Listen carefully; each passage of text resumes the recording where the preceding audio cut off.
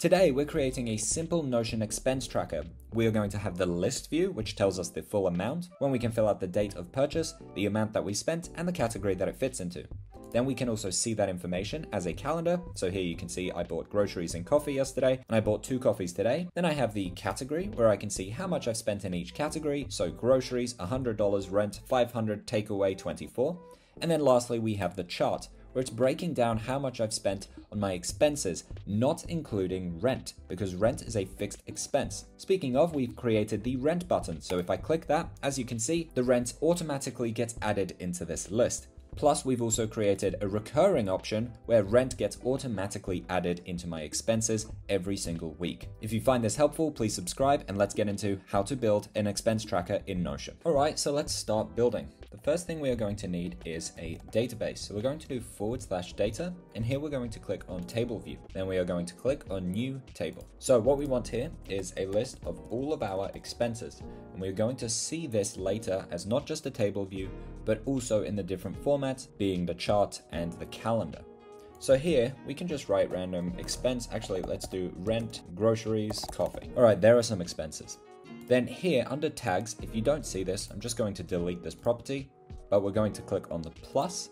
And then here, what we're going to do is click on select. Now this select is going to be the category. So I'll write category. And then here you can add all of the different categories that you have. So rent, groceries, takeaway. And obviously you can add as many categories as you want, bills, blah, blah, blah. So we have the name, we have the category, and now we are going to want to know the amount. So we'll click on the plus, and then here we will select the number property. And we can call this amount or cost or whatever you want to call it. Now the last thing is when we purchase this. So we're going to click on the plus, and then here we will click on the date property. This one's pretty easy. And then I like to have the date property on the very left like that. Now what I'll do is just make this full screen like that. All right, so we have the date, we have the name, we have the amount, and we have the category.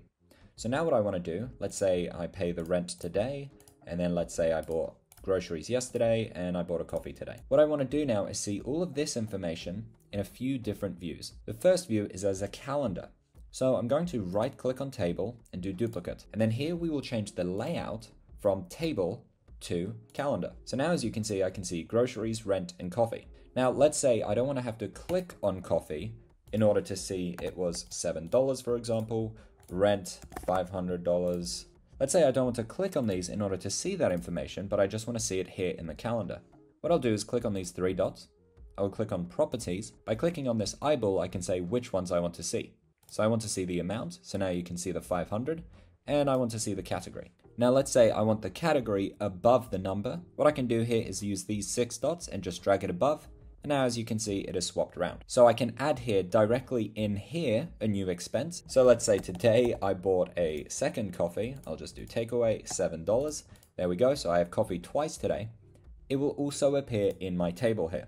And I can rename this from table to calendar. These two here are the same information, just being shown to me in a different view. So here I see it as a calendar, and here I see it as a list. Now what I can do is click on down here, the calculate, do more options, and do sum. So now I can see my total expenses. But this isn't very useful to me because it's just all of my expenses throughout my life.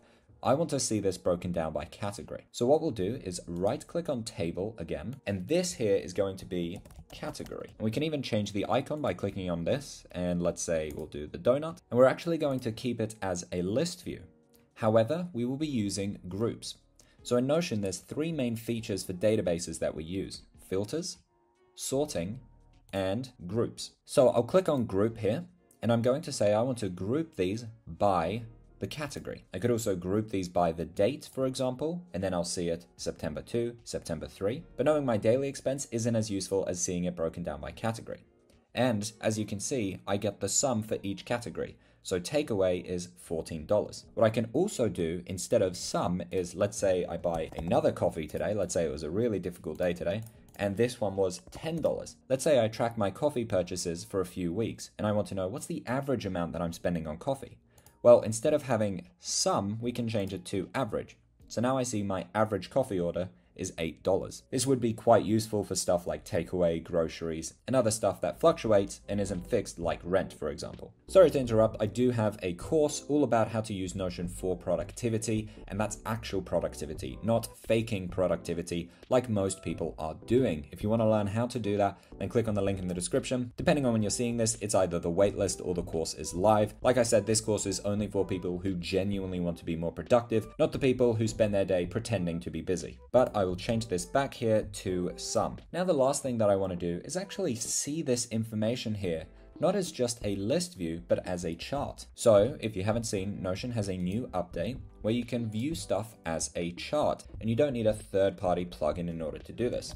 So I'll call this chart, and here I'll click on layout, and as you can see, chart will appear here. Now if you have a free account, you're going to see this. Your workspace has already used its one free chart. Now this is my build tutorial Notion account, so that's why I'm seeing this. In my personal account, I do have a paid plan.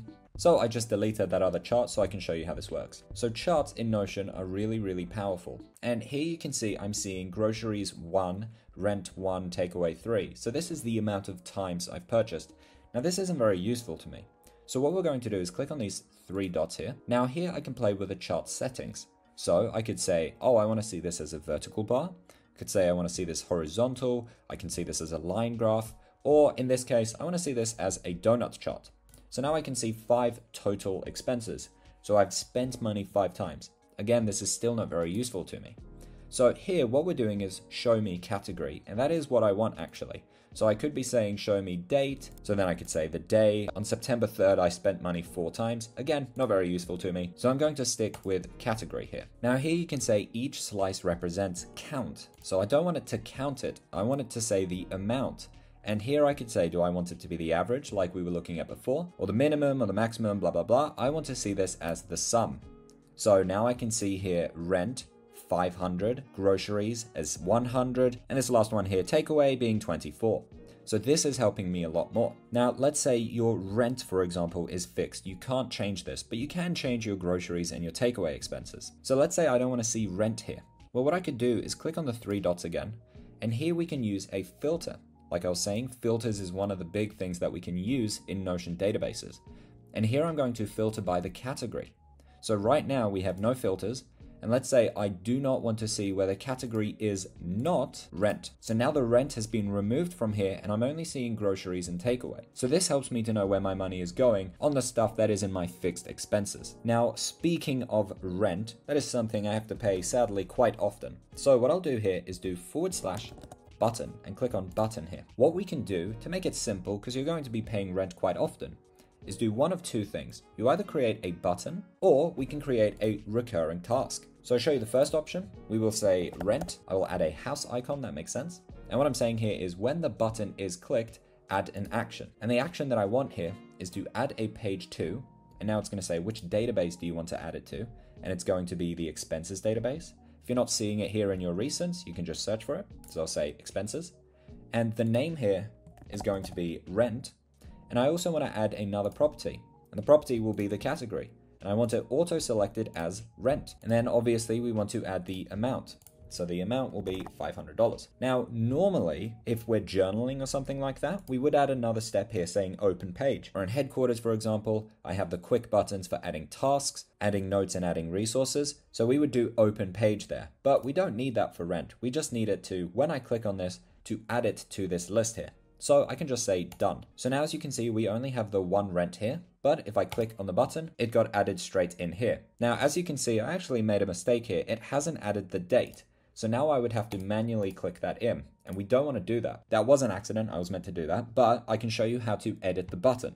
So now this rent, we don't have to create a new one. If you actually hover over it, you'll see this little gear icon, which is to edit the button.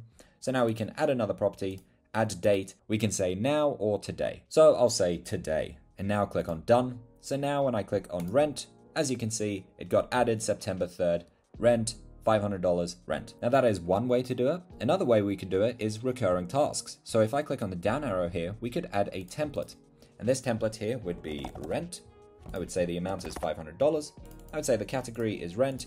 and the date is today. So now I have this rent template here. And of course, yes, we can add an icon as well. We'll do the house again. So now if I want this to be recurring, what I can do is click on these three dots here and say repeat.